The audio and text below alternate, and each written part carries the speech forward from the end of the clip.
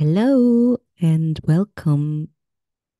It's time for you again with Shailia Stevens, my friend, Hello. and myself, Leah Wernli.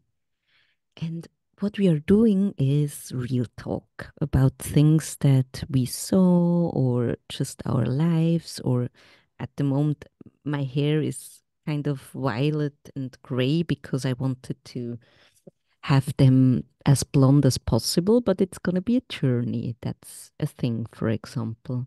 And yeah, about that, I told Shelley already. I just tell you guys, I was afraid to go back to the hairdresser. Isn't that interesting? Mm. And it was yellowish and I didn't like it. And I told her, yeah, I try. And she said, to become that Claire, that blonde, we have to do it again. And she was a bit like strong-minded, and she really knew, or she seemed like that she knew what she's doing.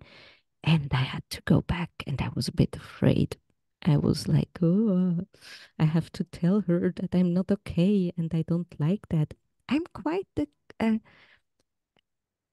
not harsh, but quite clear coach and teacher, and I'm able to tell the truth, but with hairdresser or waiter, or I'm somehow a people pleaser Really? sometimes. Yes, Are you yeah, serious? I am. You. Yes. Okay. Yeah, isn't This that is interesting? this is surprising to me because I I know. didn't know that about you. Yeah, I Mm. am. And I really have to take courage to go back and say I'm not okay with it. And I did it, and it was totally fine. But now it's violet slash grayish, and I kind of like it even, and it's So gonna be different. is Yeah. it okay? Is it okay if I translate for you for a Yes. second? So violet is a purplish color and it's so like a grayish, purplish grayish. That's Mm, what you probably wanted yeah. to say. Yep. Yeah. Thank you. You're welcome. Yes. So just to let you know, yeah, it's sometimes needed that you do it and that you go back and say Before that you're not okay with whatever you want.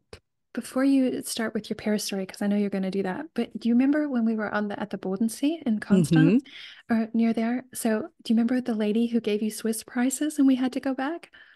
So Yes. okay, guys, so we thought And like on our Shelia had to do it for me. yeah. So this is we said on Real Talk we were just gonna Yes. talk from our real Mm-hmm. life. So I was renting a house for a while on Lake Constance, sort of on it's like a triangle between Germany, Austria, and Switzerland. Mm. And so it has on three sides of the lakes, it's in a different country.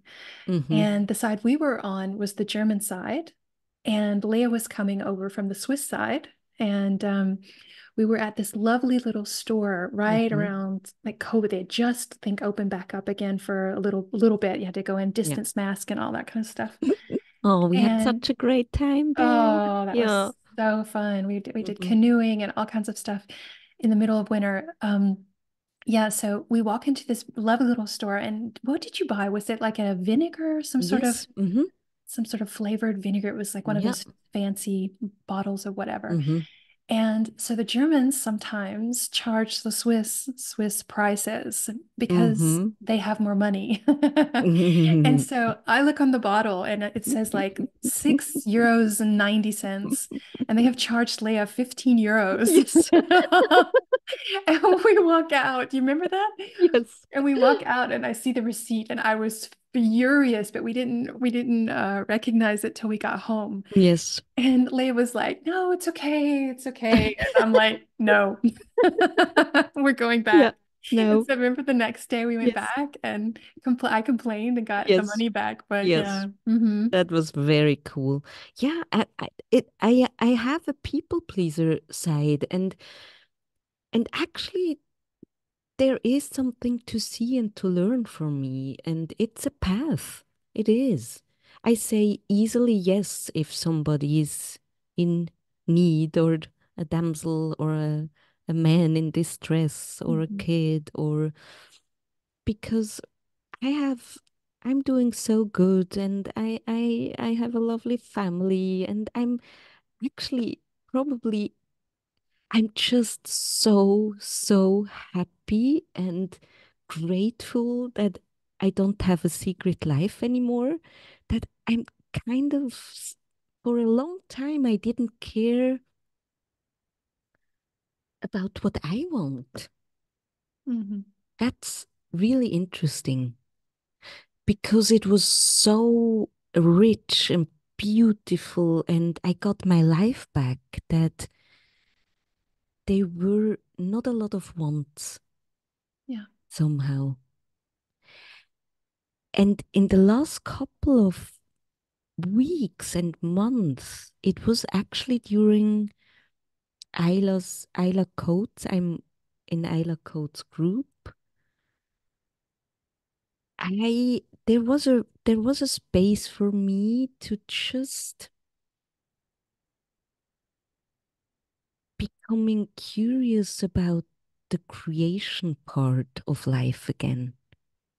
I was totally into having hands on my back. We say that it's kind of following the nudges and mind and the aliveness through me, and just doing whatever shows up.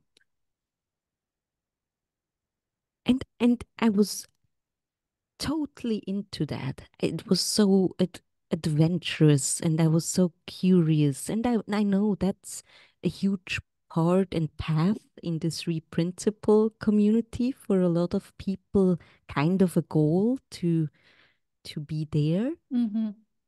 And for me, something is shifting in the sense of, oh, I also can want things again. And and and be needy, or not being okay with my hair, or being very human again as well. I was, I was, I, I'm human, and I'm messy, and I'm a mom and a wife and a friend and a teacher, and uh, I've got a normal human life, but I was also often on my bench as well, a part of me, like being in this space of being more than human as well, like not mm,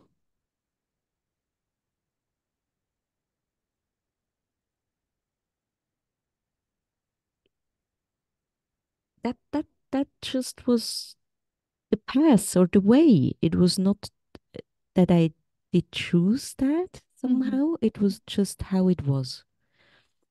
And I said that I did stand up from my bench. The bench is kind of the metaphor for the insights I had, and for really coming back to life, and seeing the oneness in all things, and really deeply being touched by it, and knowing that we think and feel, and that's not a fact, and that's an internal game, and all this stuff was so rich and so cool, that some part of the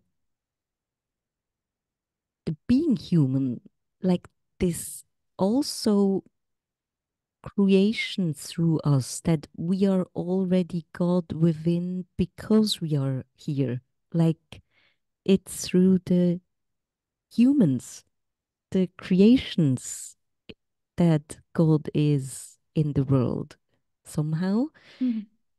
it comes it sinks deeper, like in a it's more embodied and real and not that spiritual. And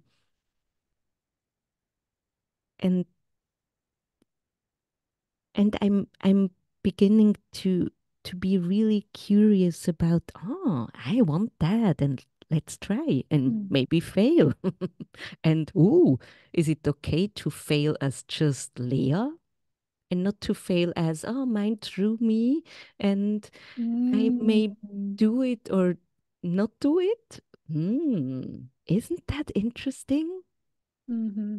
And I'm in for it. Hmm. And it's kind of discovering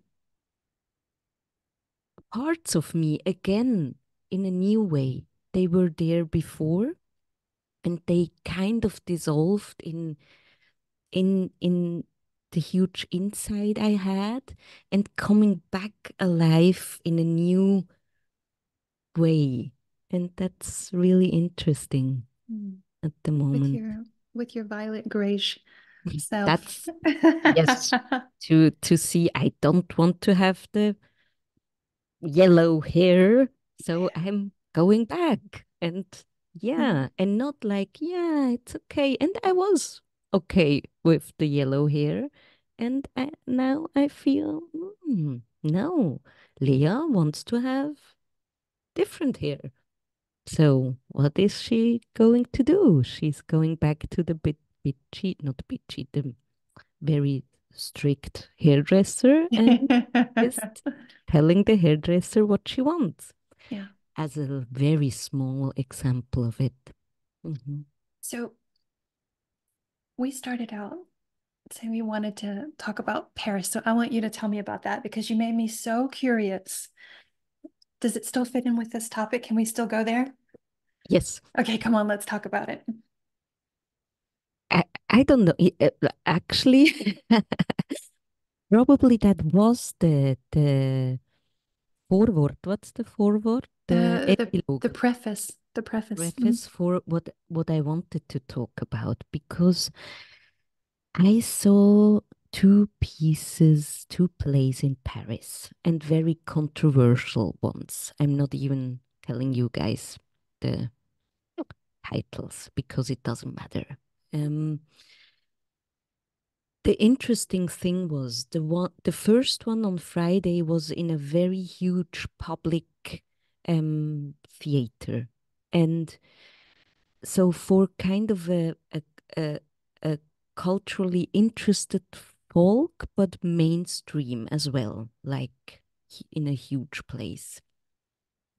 And it's a play that is sold out all over the world. And yeah, I can tell you it's called Florentina Holziger. It's an uh, Austrian choreographer and Austrian? very Austrian, yeah. Austrian choreographer. What is it Yes. called? Sorry, what is it called again?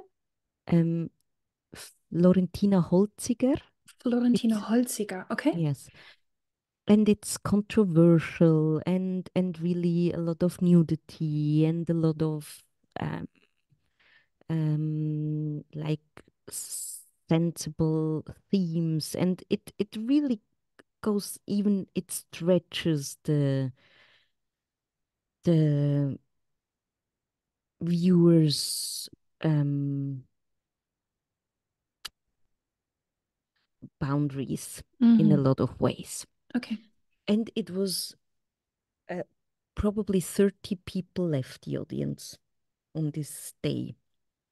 And but what I saw is they were it was mastery on the stage. It was embodied and and deep knowing of what they're doing. Like one of the actors is a real ballet dancer star, um, but now 83 years old and playing the ballet teacher in a strange, um, but very realistic way. So it's embodied like everything that she does. And kind of all of it. It had a component that was really strange and weird and all of this body um to there are performers who do hurt themselves Hmm. to on stage stuff like this. Okay. But also these guys were deeply professional in a way. So you, even when it was disturbing, it came from A grounded space. grounded, embodied human and inspired space. So it was touching and weird and made me feel things and grow. Like it was a transformative space Wow. Okay. in a way. And the other play, a day later, was kind of the same themes, and we didn't know that. We stumbled across it. So it was again nudity and ec- as well this body performance stuff, and as well kind of expansion of boundaries or ideas about human and gender and all this kind of things. So a second event with a Yes, similar kind of characteristic. yes. Okay. And the difference for me, and the audience loved it. They were into it, and it was for them, and it was kind of a underground setting. But it didn't touch me at all. And somehow the difference I was reflecting, and maybe it's not true, it was just a reflection. It came from a storm place, from a more agitated or more of a finding solution for feelings that you don't want to have place. So it I had the impression it touched storm. And often in the world, I see that people are attracted to the storm or the ideas, the concepts, the hate, the of another one. Yeah. You know what I Yeah. mean? Yeah. And Well, yeah. it was kind of the same. And the first one out mm, of hey, there is something new to see about yourself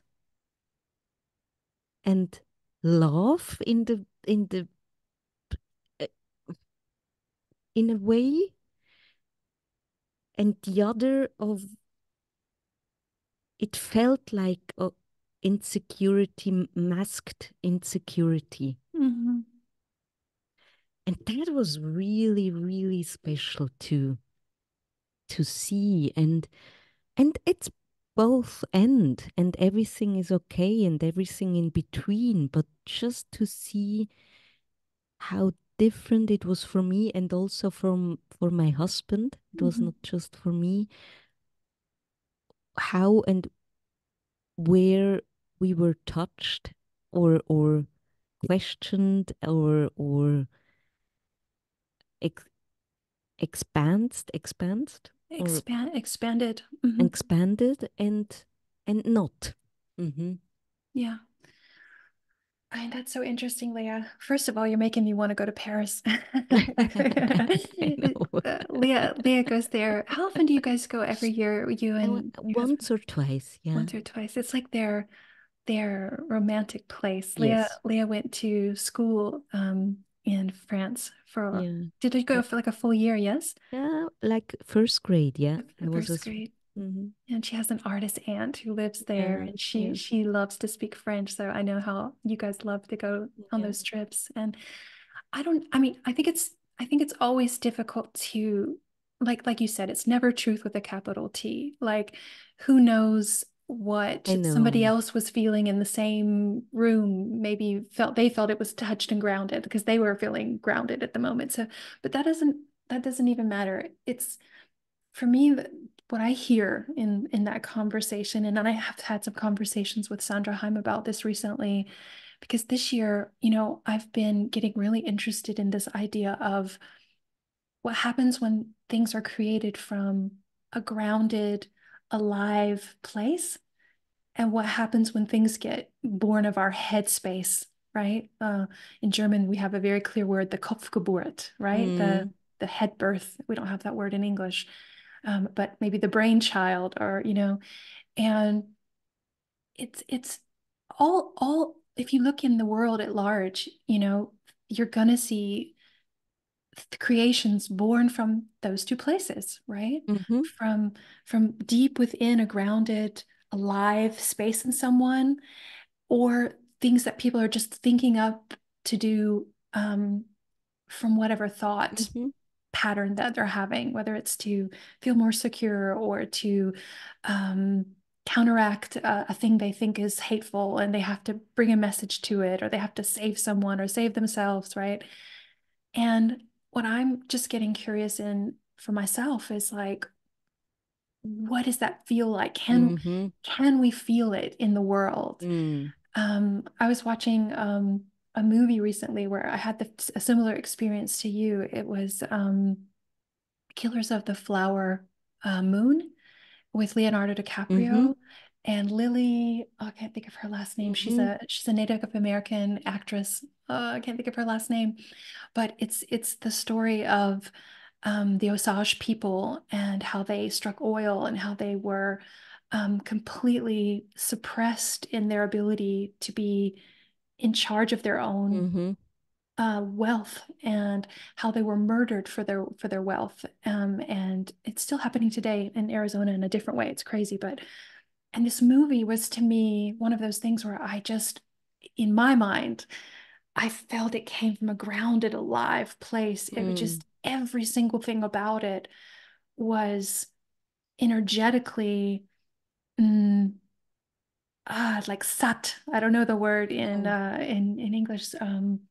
Full mm-hmm, and juicy in a way, and other things that I watch that just feel flat and off in a way. mm-hmm. So I think there is something to that. And like our conversations that we have the whole time, like it's all good, right? Yes. It Mm-hmm. it all exists. It's all of the same energy, but it It, does seem to have its own feeling. it does. And ah, yes, and like chips and avocado bread or dark bread with avocado. Yeah, it has its place. And sometimes ahead birth leads to something deeper or vice versa, or we can play with all of it. And I think for me is just to be aware from where it comes does make a difference to my life, and it's not needed, of course not. Yeah, and as well to be okay with the beginner's mind and to be a beginner and to be able to not do it that well or good, but to know if I'm coming from the space within, that's also easier Mhm. to not beat yourself up when it's just a try or a not so good or a maybe, and that's okay too. Yeah. Yeah. And there is something in mastery and embodiment, and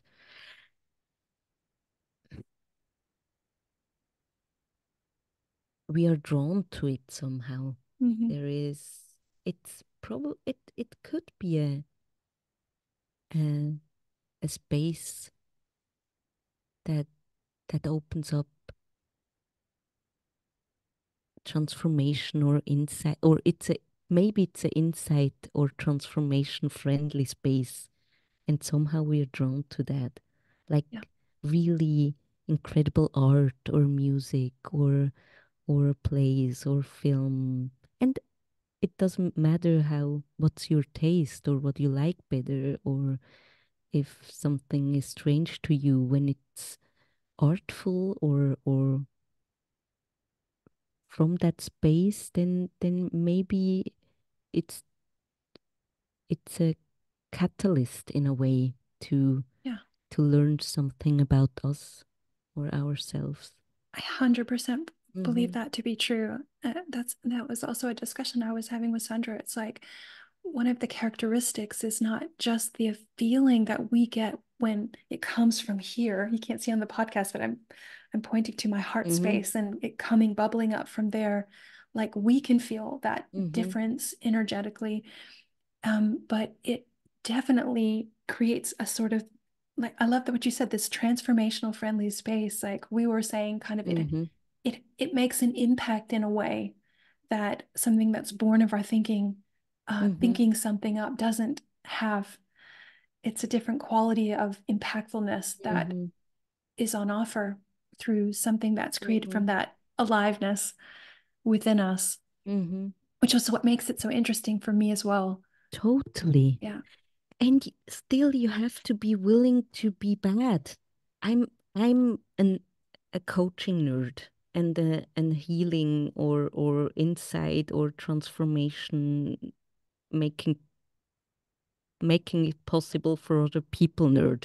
So I think Shailia knows that, like Mhm. every day, all day, about how to even help better or Mhm. I don't know how to put it, but Be more impactful. Mhm. be more impactful, and I learn and I study and I I can't help. It's just it draws me there. That's somehow my art in a way. Yeah.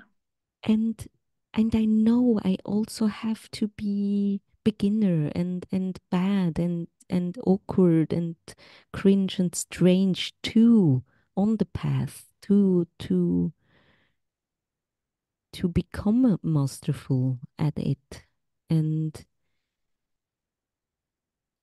but from there, it is easier from the when I'm coming from this intention of being of service, of becoming masterful for the cause. Mm. I I'm more okay with the insecurities and the exercising and the falling flat on my belly thing of the path and enjoying the path as well. Mm. Hmm. Yeah. Yeah. Mm. Ah, Leah, we have covered a whole range of topics today. This real talk is getting interesting for sure. Yeah. Do you want to close us out for today? Yeah. So we started with like purple rain, purple hair, and courage, and creation, and head creation, and heart creation, and being willing to fail to become masterful. And it sounds like a lot, but actually it's just life and and and being willing to be touched by life so that we can